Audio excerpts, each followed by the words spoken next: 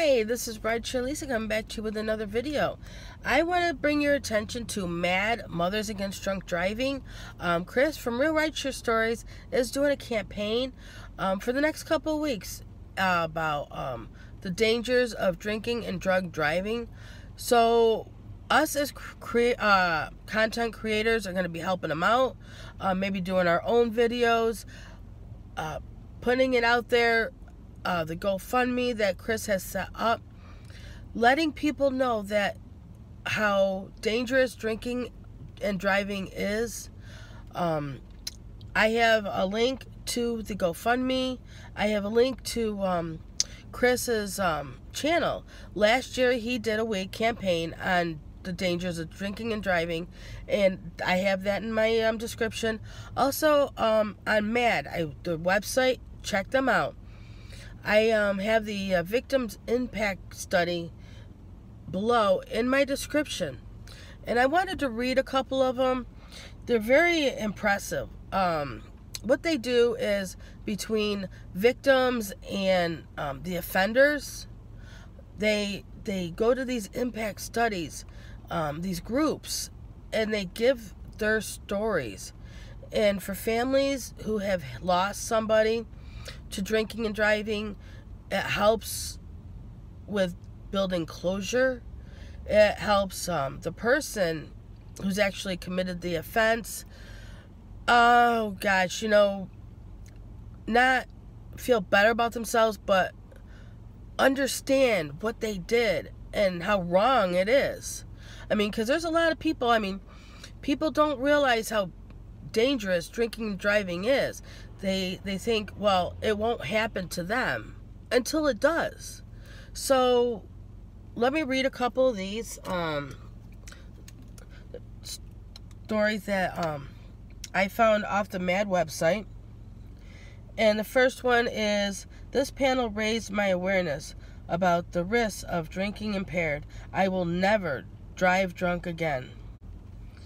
I didn't see how many people my actions impacted until I heard from the victims. It only took a few hours, but I will remember the messages forever. So definitely check out the website. Drinking and driving is, it's something that it seems like it's something that can be controlled. Like, people don't have to drink and drive, but until they're affected by it, it seems like they don't understand the risks, because there's not a lot of materials out there. There's not a lot of stuff for people to realize that drinking and driving is a bad thing. People will go to a bar and they will leave. Like, a lot of times, because bars need money, so they take their money, but they don't tell them that they shouldn't be driving, or call them Ubers.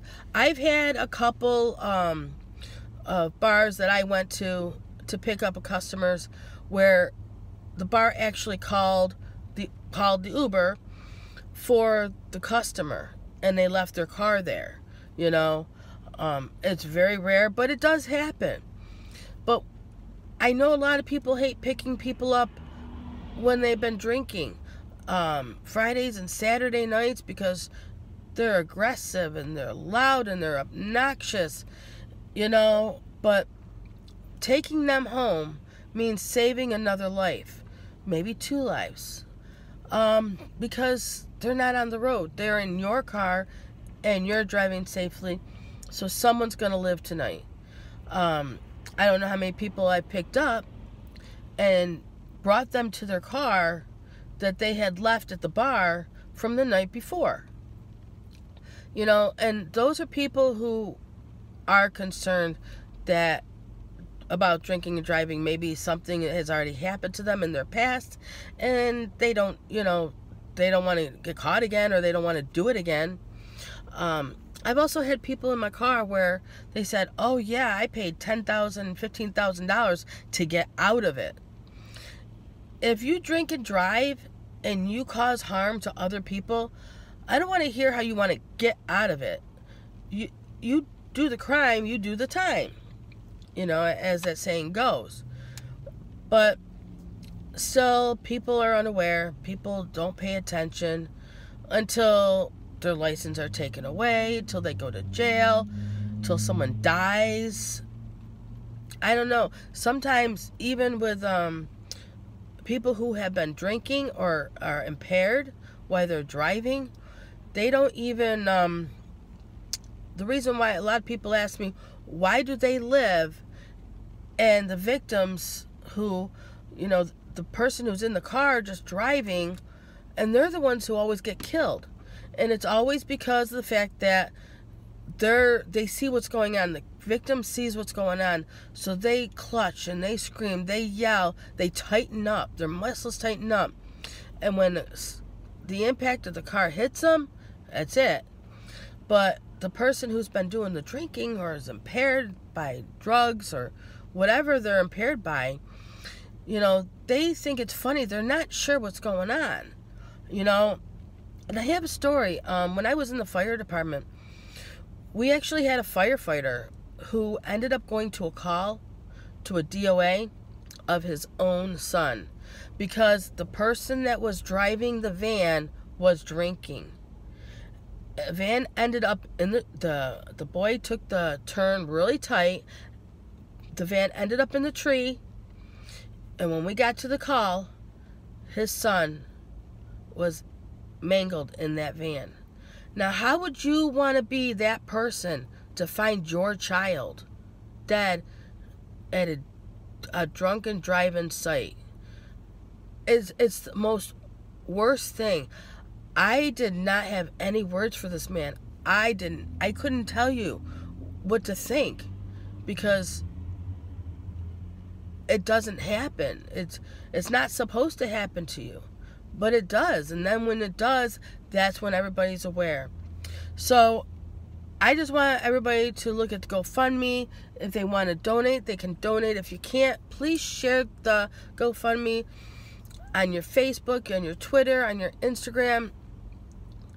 And if you're a content creator, please make videos. Please read up on MAD, the Mothers Against Drunk Driving. Read up on the organization and how long they've been around and what good they do and what happens every year. I was reading in there and it said like 30,000 people are killed every year. 29 people a day are killed from drinking and driving. That is incredible. 29 people a day. So, I know we're going through a lot right now with the coronavirus and everything's happening, but even sharing the GoFundMe to somebody who is working or has the extra money who can donate would be great. Alright? So look in my description. In my description, I have Chris's channel. Last year, he did a whole week-long video.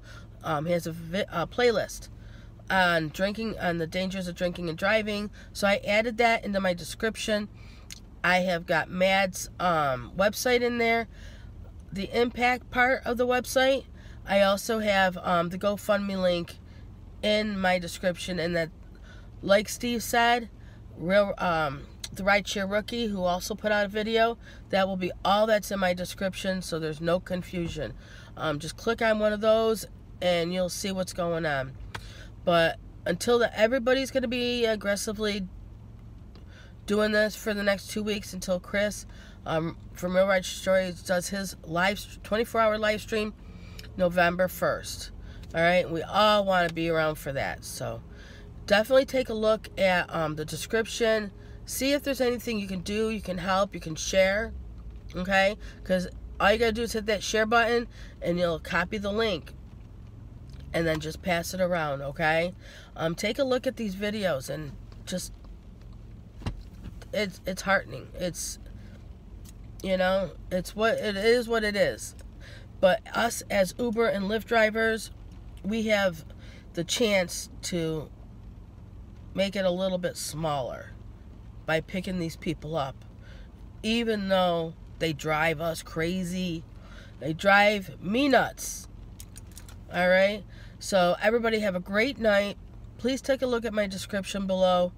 And please never drink and drive. Have a good night. Bye-bye.